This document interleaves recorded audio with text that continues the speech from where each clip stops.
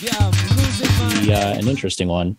How to delta hedge an options portfolio. A lot of people gaining a lot of deltas in their long and short options trades, Katie, given the fact that the stock market is off 20 to 30%, some single stocks, off 40, 50%, depending on where you're looking.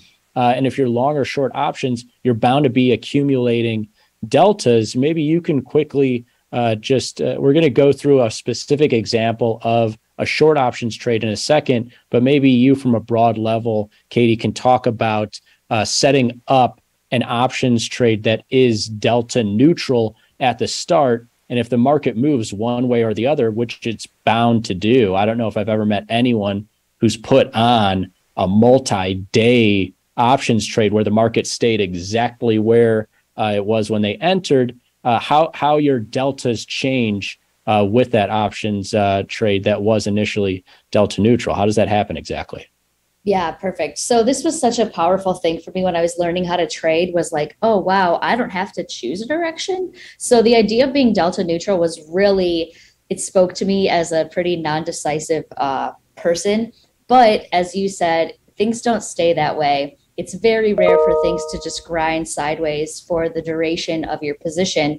As your underlying continues to move, that will dictate whether or not you're picking up long or short delta, which means you then need that underlying to actually move back in a certain direction.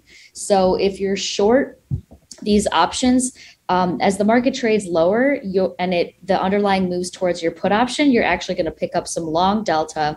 And then if you're short call options and the market continues to trade higher, you're actually going to pick up some short delta where you want that underlying to kind of return to a more even kill level with where you put it on to begin with. And then the flip of that, if you are buying those options. But that's kind of the short, how you pick up either long or short delta, whether you're long or short the options as your trade progresses through time.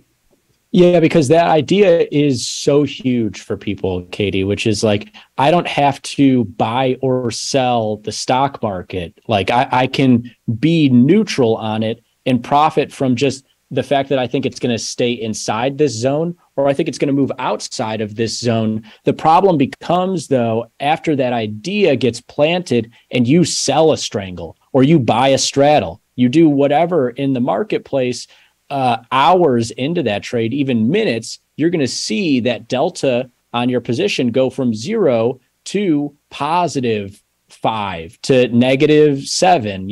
It's going to move around with that market, and that depends on, as Katie said, whether you're buying or selling the options. But let's stick to a short options strategy in here, because I think this is particularly interesting to new people to the options market. You're looking at the S&P 500. I don't necessarily know if it's going to go up or down, but I do think for the next, let's call it a month, it's going to stay inside this range of, you can see where I planted my little arrows there, essentially, $360 all the way up to 410. Now, if that market goes higher, Katie, I'm getting shorter as the market goes up. And if it goes down, I'm getting longer that market, which makes sense, right? Because I want it to stay, if I'm selling options, I want it to stay in that range. And so if it moves to the upside, I want it to go down, and vice versa. And we all accumulate these deltas. And this happens in every single delta neutral trade, whereby you're going to go from 0 deltas to long sum to short sum. It's a matter of when you choose to act on that, you'll see what we're talking about here today, delta hedging. When do you, just as an aside, really quick, before we get into a specific example, when do you tend to act on those deltas that you're accumulating, Katie? Is it a standard like, oh, if I'm long or short more than 10 deltas, I'm going to do something? Is it when the market hits your strike, the call or the put strike? When are you tending to say to yourself, I put this trade on X days ago, and now I'm going to act on it? That's a great question. And I think it really kind of depends on a few things. It definitely does depend on, how leveraged the product is that I'm trading. It also depends on the velocity of the move quite often too. Like if I'm tested within a day or so of putting on my trade, I might, be more or less inclined to do something about it. So that's kind of a wishy-washy answer. But I would say if we're talking about just like equity options, I'm typically not doing much until I'm, at the money or like just getting breached. But if it's something like a futures options contract, I might be a little more aggressive.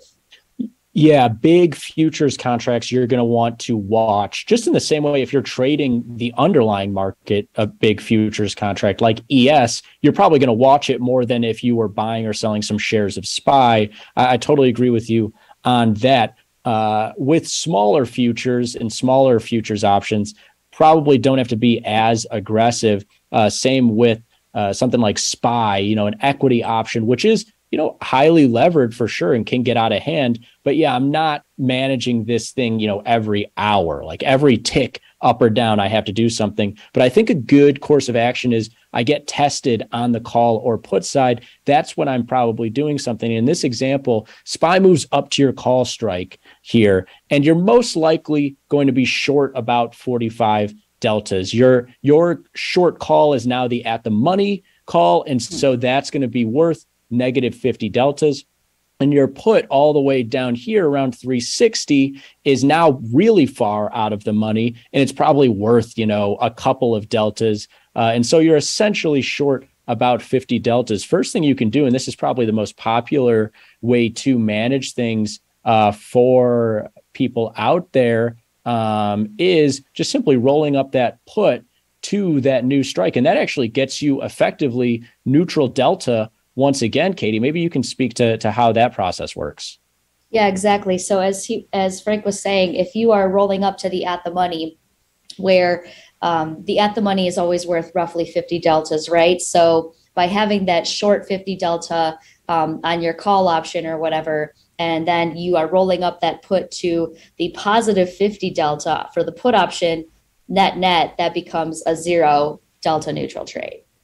Exactly. So you've hedged out your deltas that you gained that way. Another way that's very popular for large banks, institutions, big trader desks is they're constantly buying and selling shares throughout the day. Now, keep in mind they have a lot of capital and efficient technology and rates to be doing so. So you could just buy the 45 shares and your hedge. It's nice because it's firm. It's there. The market goes higher. You still have 45 shares. Whereas in this example, if the market moves all the way back up to 440, my put now is worth less deltas. And I'm short deltas again. Here, the shares stick along with you, but they can be expensive and tedious. A nice middle ground is using futures. And thankfully, you have the new SMES futures in there that are worth about 10 deltas of SPY a shot. They cost less than, I think, a tenth that of SPY shares in there, which is really nice. And this is a nice way, Katie, that the market moves up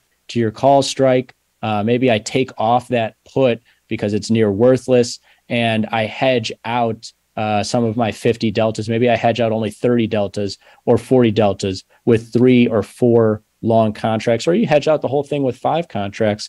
A nice way to integrate futures for cost effectiveness and a delta hedge that won't go away if the market continues higher.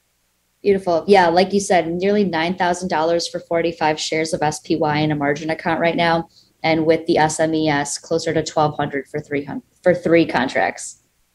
Yeah, great savings in there. And you can day trade them. If you want that hedge on just for a couple hours, you can buy the futures, sell them back out. Really nice. And what I like to do, and I think Katie's the same, is under hedge a little bit. So, maybe I get short 50 deltas. I only buy 3 contracts because the market is higher. I still think it might come down a little bit. And so a lot of different ways to delta hedge there, everybody, with options, shares, and futures. Hopefully you enjoyed it and learned something here.